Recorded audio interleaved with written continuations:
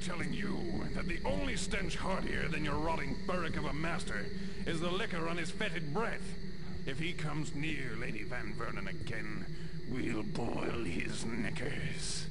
Oh, mighty fine words coming from a knock-kneed, inbred pageboy such as yourself. Our good Master Wiley wouldn't be caught near that frumpy little trollop unless he were holding her back at the end of a halberd. How dare you defile the name of someone so good and virtuous as the Lady Van Vernon? Our lady is a saint among mortal women. An angel so pure the heavens couldn't hold her.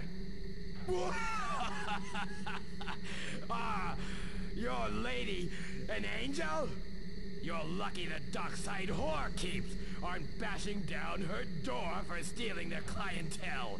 Why, just last night, I saw her out back, warming up the stable boy.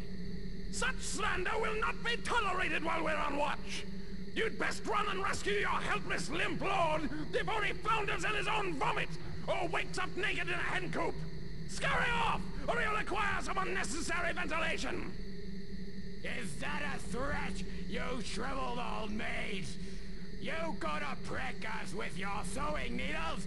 On this side of the street, we shoot like soldiers, so don't make promises your arrows can't keep.